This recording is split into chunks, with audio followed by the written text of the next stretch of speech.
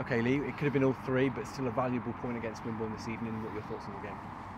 Yeah, the game obviously was one of those where I think both sides are like trying to get the points needed for us to stay in the division and for them to be in the playoff area to look to get promoted out of the division. So it was always going to be one of those where both teams were going to be very competitive. The early exchanges suggested that, and it probably was a slightly hard game to referee early doors. Obviously we on the face of it benefited by them going down to 10 men, but as the game progressed, probably it allowed them to be able to sit deep or show limited ambition, and probably it enabled them to not allow us the opportunities to break them down. So they're also a good side, you know that. I mean, the way that they moved the ball obviously is impressive, and they've got outstanding football players for this division. So yeah, at the start of going into the Saturday's game at Bishop's Cleeve, to be sat in this position with the 4 points out of the two, I would have probably shaken your hand and said, yeah, that's fine.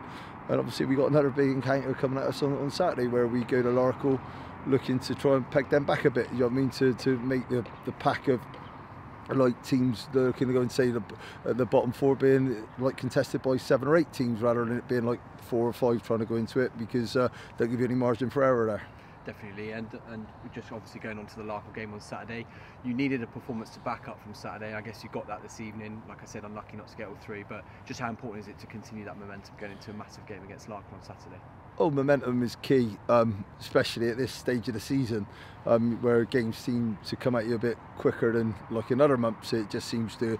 I know it's not, because like I say, we three games in 7 days isn't abnormal, but it seems like the points come around. You look at the league table, you got certain teams creep up on you or go away from you, and that's what we're trying to do. We're trying to get ourselves out in an area of the table where it can suggest that we can hopefully get to the finish line in this division. So we don't take any game for granted, and we've got to play every game as though it's like our life depends on it, so to speak. And Saturday there'd be no different. We know we got bodies coming back into the group on Saturday.